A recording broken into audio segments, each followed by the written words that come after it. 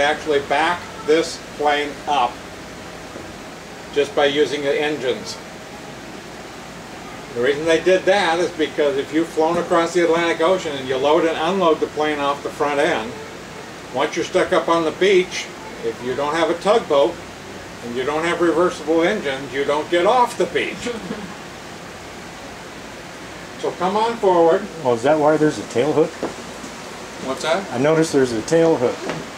Not Yeah, like on a No, yeah, Navy that's plane, right. but there's a hook back there. And there's various places that you can hook up to tugboats. Yeah, okay.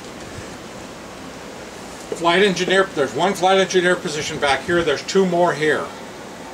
You know, the flight engineer takes care of all the engine instrumentation and all that kind of stuff when the plane's up in the air.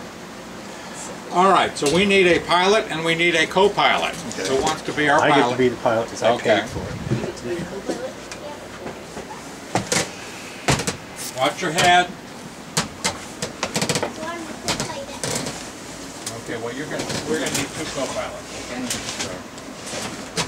And don't move any of the levers, switches, don't pull on anything. Please, watch your head. Okay. I'm very conscious of this because I ran my head into the Battleship Massachusetts days before I was okay. So you're not supposed to touch any of the levers. Why? Wow, look at this. Why? Because they don't want anything being... I don't want the plane taken off without anybody. Is that what? Hmm? Is that what? My grandma. And daughter. A plane taking off, that's what? Like, what if we push Well, the door's buttons not and all open. of a sudden it started opening up? Yeah. Huh? The door's not open. We don't want the So we plane have taken escape off. hatches above your head, I see.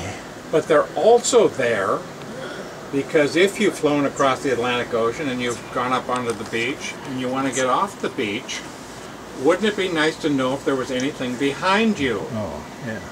So why don't you stand up and take a look. Be careful when you stand up. Oh wow, can we really? Yeah. Okay, here. You're going to have to get off my lap for a second. Let's go there.